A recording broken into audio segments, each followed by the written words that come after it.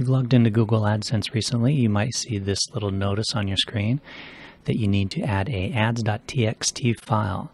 This is pretty easy to do with your WordPress, so I will show you how to do it. First thing you want to do is click download and download that ads.txt file. When you do, it'll give you something like this, which will be google.com, your specific publisher ID, and this direct.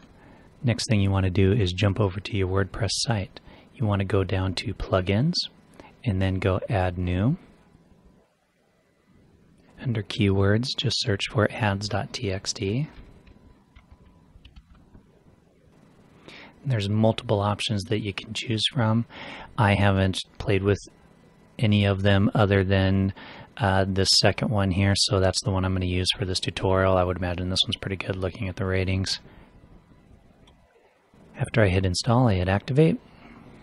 Now go over to settings, and you'll see where it says ads.txt. It brings this up, and then all you're going to do is paste that directly into there. The key is that publisher ID, and that's really all there is to it. Once you paste it, you can save your changes, and you've now put the ads.txt file on your WordPress site that you need for Google. Quick, painless, and easy.